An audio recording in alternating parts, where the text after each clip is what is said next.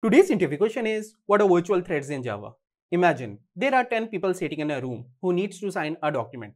If there is only one pen, then this will happen in a sequential way where one person needs to wait for another person. Now instead of it, if there are 5 different pens, then we can allocate to 5 different people and then they can sign the document in parallel. This is how the traditional multi-threading is going to work, where 5 threads will be assigned to 5 OS threads permanently till they are completing the task. Now, let's say if someone is taking too much amount of time to read the document before signing.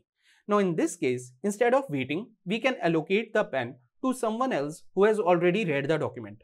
This is how virtual threads are going to work. Virtual threads will not be mapped to the OS threads permanently. Instead, they will be suspended the moment they are blocked because of some task. Now, this is not going to improve the speed directly, but it will help to achieve the scalability.